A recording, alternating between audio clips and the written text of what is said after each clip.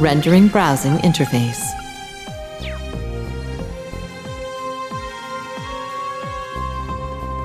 Unsealing pedestal activated.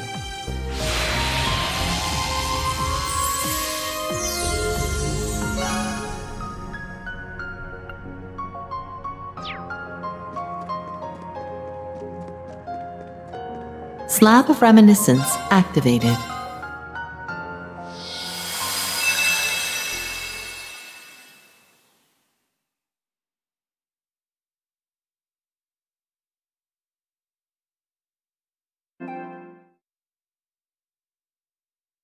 The third stage of the Orpheus Final Plan, the Eternal Recurrence Plan. Far from demise, yet farther still from creation. One has but to face the spiral of all, false as it is true, by which the world revolves, to find a facade sincere as it is hollow. If one is to move forward, one must look back. Yet the choice must be done so with peril, for the answers one may not stand to bear.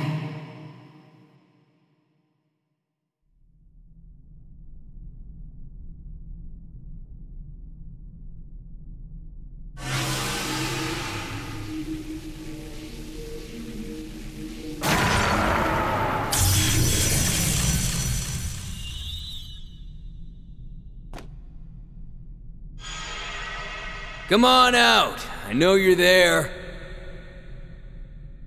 To think it's been 10 years since you were here last. Not since I bestowed upon you and Lenhart your swords.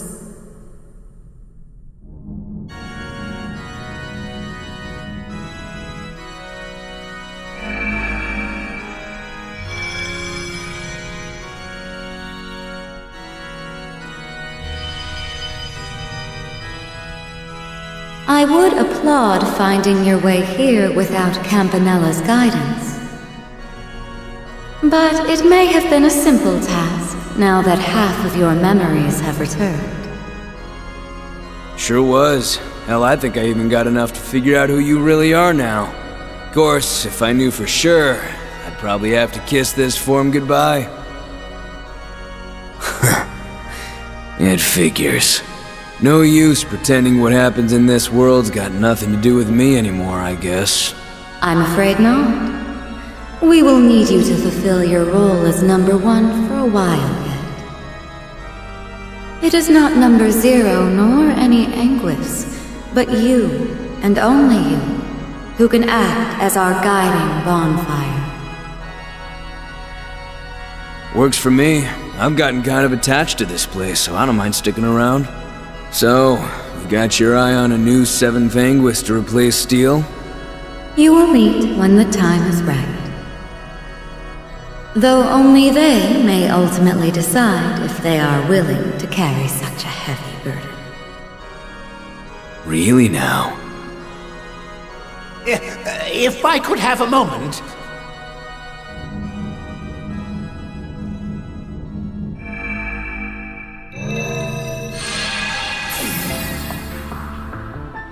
Well, well, if it isn't the guy who didn't think to ask before screwing around with someone's body. I would never. How did he find out? You must forgive me for speaking up like this, Grandmaster.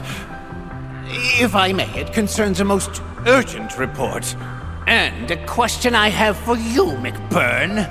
Oh yeah? A simulation I had been reviewing of Elysium's deletion was forcibly terminated. I can only assume it was the work of an unknown party with zero relation to the Society, Foundation, or Church. You wouldn't happen to have an idea of who they would be, would you? Why would I? Wait, maybe I do. It could be that new group the Oathbreaker was talking about. The one operating out of Orid? Pardon me for dropping in like this. What?